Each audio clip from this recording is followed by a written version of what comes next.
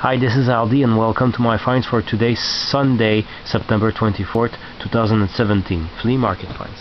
I went back to try to find the book I stupidly left there last week, but the seller wasn't there, so too bad. I'll find the book another day. So the first find was my favorite find, and in the booklet of Boring 78s was this one, and I finally found it. Actually, I saw this first. So this said Leroy Anderson, The Girl in Satin. Said, okay, let's check the other side, and this time maybe, yes it is. Okay, I finally found the typewriter on 78 RPM, and there was a big sticker on the label. I think I still have it. Oh, it's all crinkled in the trash, one of these. And I peeled it off, and it took 4 minutes to really slowly peel it off to not rip the label, and it's nice. So a little bit of scuffs and scratches, but very playable. It's only 1 minute and 34 seconds long, but everybody knows this song. If you don't know what The Typewriter is by Leroy Anderson, just Google it. I'm sure it's there. It's imagine Jerry Lewis doing his typewriting routine. That's the song.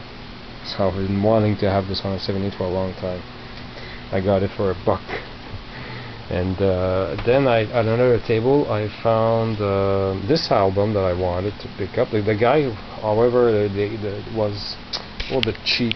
He was asking, well, he's in the flea market. I guess he can ask whatever price he wants. But they were $2 each, 3 for $5. But they were very ordinary records, like common records. There's a lot I left there that had it been like in a yard sale I would have picked up. But this one has, this is Jeannette, with the big hit Porque Te Vas, which used to be played in the local station here in Quebec in the late 70s, in my childhood. And this is the Spanish pressing from Hispavox from Madrid, and the cover is it had some bad yellowed scotch tape top and bottom. I took it off, and then the sleeve was really gummy and sticky, so I had to put back some scotch tape to cover the yucky or ruin a protective sleeve and just shove it in the side to just put scotch tape. So, but the record is okay, no scratches, and it's good music. I played the whole album today, loved it. And there's a song I really like, is Oye Papa, Oye Mama. It's on YouTube, check it out, by Jeannette with one N. Oye Papa, Oye Mama. And the big hit was Porque Te Vas. Really cool song from the late 70s.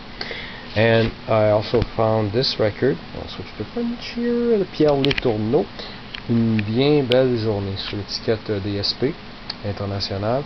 Et j'ai fait comme, mon Dieu, j'ai jamais vu ce disque-là avant. Il doit avoir fait ça entre son album sur l'étiquette La Compagnie avec Maurice Richard dessus, et son album avec Tous les jours de la semaine sur l'étiquette Campus. J'ai même pas été voir sa discographie sur le Parolier, qui est le meilleur site à mon avis de référence pour les bons jeux québécois. Hein.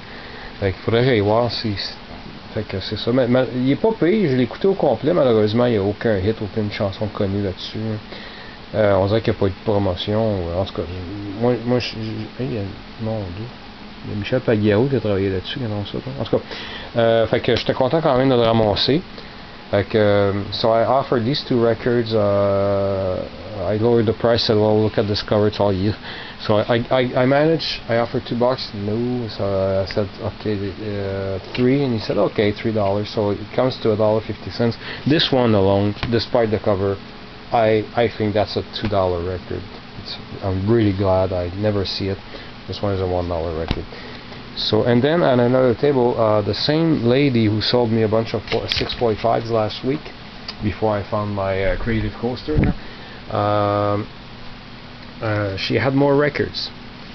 Same LPs, but a bunch of new 45s. So I looked, and I picked these 4, and she remembered my deal, so she was okay with 25 cents each for me.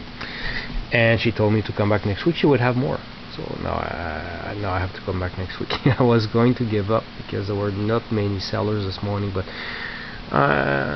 she even gave me her phone number so I can call her and ask her what kiosk she'll be and which day. Anyway, Julien Clerc, À chaque jour, and La Citadelle. Ça c'est sur l'étiquette Pâté, une importation de France, made in France I guess. Yep. And I took it because not for the song so much as for the picture sleeve. Okay, 25 cents. Claude François, issu des choses de la maison, the things in this house. Peu de bûchage, un peu usé, mais l'autre bord, Terry me dit absolument rien. Je pense pas que j'ai cette chanson-là nulle part. Ce bord-là joue mieux. De toute façon, je collectionne Claude François, fait que j'avais pas le choix de le prendre. Je pense que je l'ai pas déjà en 45 tours. I didn't know what this was. It looks so clean. I'm always tempted to try things like that when I obscure 45s of the 60s and they look clean. So this is Paul Davis. I just want to keep it together. And this side is Pollyanna. And finally, the last 45 for 25 cents. No scratches. Clean. Kool and the Gang. The Gang's back again. Oh, I think that's the B side. No. Kool's back again. That's the B side.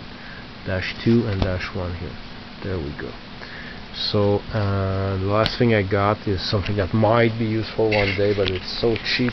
I had to pick. The guy had a whole stack of them for $1 a piece, and so these are privacy filters for laptops. And it's a long story, but I have old laptops there. They fit, so I said, well, might as well. That's the kind of thing you pick up just in case you might need it. Just because the price is so low, you cannot just wait until you need it, because what can you get for a Canadian dollar today? I mean, if you needed one just to get one shipped to you, it would cost like 20 bucks. So I took two, and I'm going to slide them in my shelf there. So I'm still glad I went there, even though I was disappointed by the low number of people, because it was very sunny. Maybe it was too hot. Maybe that's why people didn't go to the sellers didn't come. But just to get the typewriter on the 78 RPM record, I'm so glad. Thank you for watching.